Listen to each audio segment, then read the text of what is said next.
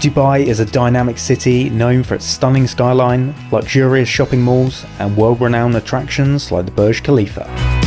The city combines the modern with the traditional to provide something for everyone, whether it's a thrilling desert adventure, exploring the souks, or simply marvelling at the incredible architecture.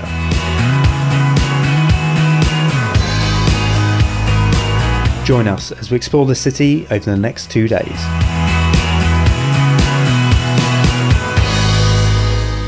Hi everyone, and welcome back to another video, and welcome to Dubai. This is the first stop off on a pretty epic trip that we're doing. Our final destination is the Seychelles, but we've decided to stop off in Dubai for a couple of days. For Rebecca and I, it's been on our list of somewhere that we've wanted to visit for quite a few years now, but it's never really been that high up. But when you go into the Seychelles, especially from London, Dubai is quite a handy stopover. So yeah, that was the reason for coming here. And this morning we've come to the Old Town. Literally hopped off the plane, checked into our hotel, and came here. We're only in Dubai for a couple of nights, but I'm going to try and pack in a lot while we're here. Later this evening we'll explore more of the downtown sort of Burj Khalifa area, and then tomorrow we've got a trip to the desert booked. It's in the afternoon, so we'll hopefully get a nice sunset. But yeah, really looking forward to this trip. I think it's going to be a really good adventure. I'm definitely looking forward to sitting on the beach and relaxing for the next couple of weeks. But in the meantime, really excited to explore Dubai. This area can be traced back centuries as a trading port, and over time the area has been restored to preserve its historic charm. I'm not sure how old this old city is, if you know what I mean. So yeah, it's an interesting mix of the historic and the modern. You can tell the actual buildings are quite old, but all the shops have modern amenities, so yeah, it's quite interesting.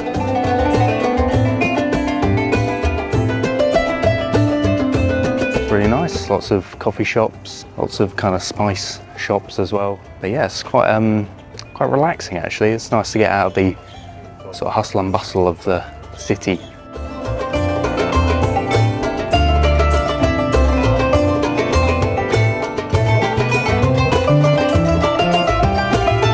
So we've now come to the Dubai frame, which is pretty incredible. I suppose just trying to figure out the best way to get around the city, because we sort of went on the metro to the old city, which kind of gets you into a broad area, and then we sort of walked the rest of the way, but then we got a taxi from there to the frame because it looked like the metro wasn't really going to get us where we wanted. So yeah, it's kind of tricky really. We did look at getting a like a tourist bus that stops off at lots of different places, but it was quite pricey for what it was. So I think we're going to stick with taxis where we need to. I've got to say, the frame is pretty impressive. Just the scale of it is like immense. We didn't actually go inside the official grounds of the frame, but we got a pretty cool view as we walked through the park on our way to the metro station.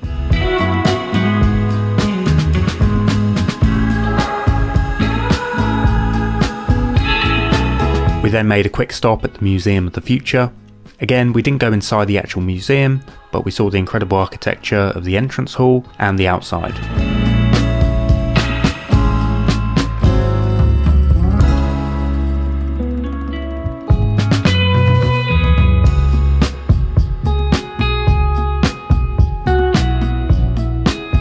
And next we went to the infamous Dubai Mall, first to get some food and then to visit the aquarium, which is one of the largest indoor aquariums in the world.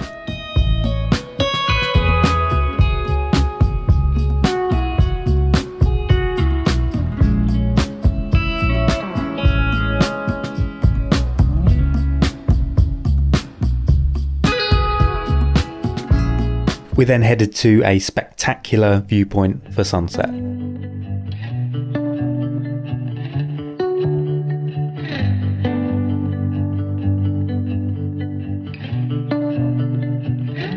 So for sunset this evening, we've come to the balcony, the 42nd floor of the Shangri-La Hotel.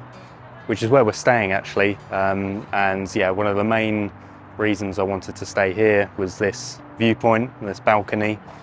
Unfortunately, the main viewpoint is in use this evening for a proposal, but so yeah, there's this sort of secondary balcony, which is probably just as good, to be honest. But yeah, had a pretty good sunset, got some colour in the sky, but I think the shot I really wanted is the one at the moment where you get the blue sort of colour in the clouds and then all of the lights coming on. So yeah, really nice evening. Nice way to end what is quite a long day here in Dubai.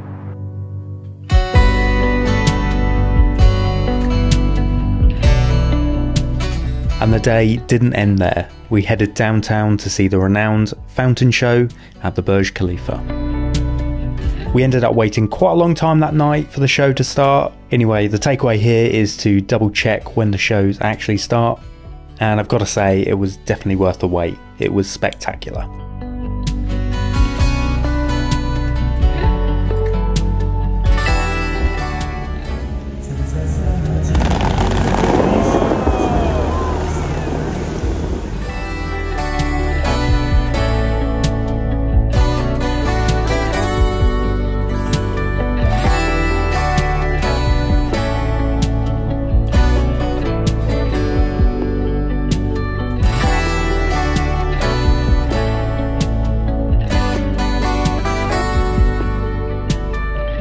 After that, we ended up grabbing some dinner at a restaurant which overlooked the fountains, so we saw a couple more shows that evening.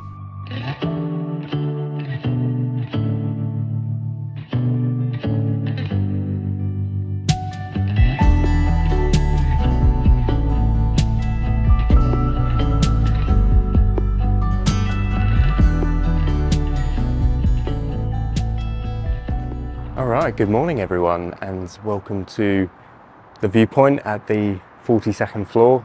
The viewpoint is open access to guests, I think, but just makes it easier if you stay in the hotel. You can sort of come up here when you want. So you get this amazing view of the Burj Khalifa, and you get this amazing network of like interconnected roads in the foreground, which yeah, is pretty epic, to be honest. I remember seeing this image years and years ago, and it was sort of the definitive image of Dubai in my mind anyway, so I really wanted to capture it.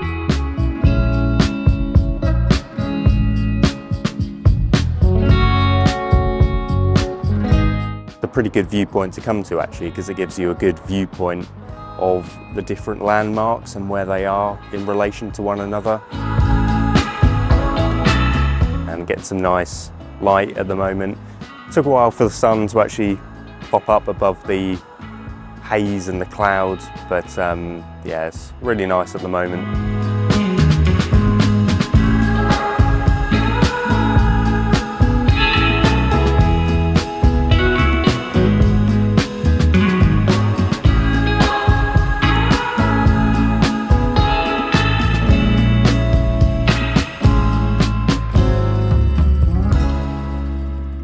After sunrise, we got some breakfast and decided on a quick visit to the Marina before our desert trip in the afternoon. And yeah, arriving to this area was quite interesting. It definitely feels like a city away from the city.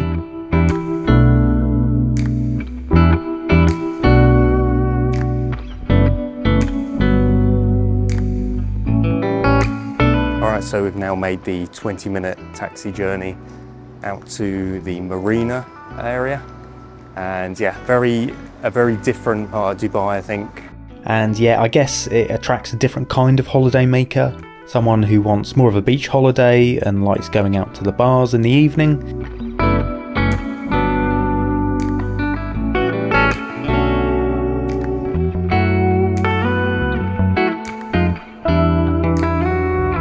It was then time to get picked up for our desert trip, and there's loads of companies that offer this sort of trip, so we just went on TripAdvisor and went with the best reviewed one. We just elected for the basic package, but you can get loads of other options added on, like quad biking and an evening barbecue.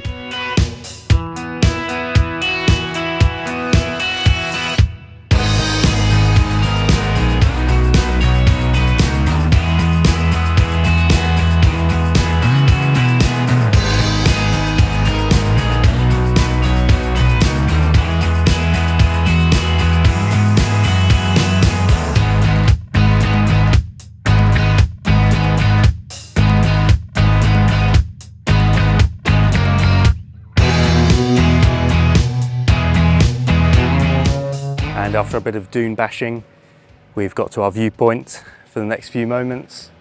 It's quite weird weather. I'm not sure how to describe it. It's really cloudy, but it's also, I don't know, really hazy. So it's kind of quite a weird atmosphere. The overall trip it's a good experience. I think if you've never sort of been to the desert before and you just want a taste of it. But Rebecca and I were sort of saying that I think because we went to Morocco and did the Sahara Desert, and that was a brilliant experience. We sort of spoilt it for ourselves, I think, doing this, because it was so brilliant in Morocco and just the overall setting. Whereas in this area and the trip we're doing, it is a little bit commercialised, and you know, where they did the quad biking, yeah, there are loads of people there, which I guess it's very sort of commercialised. After another long day, we were quite exhausted and we'd built up quite the appetite. So nearby the hotel, we saw this place called 24th Street World Street Food, which had some pretty good reviews online, so we thought it was worth a go. And this turned out to be an incredible choice and genuinely some of the best food both of us have ever had. So yeah, definitely worth checking this place out.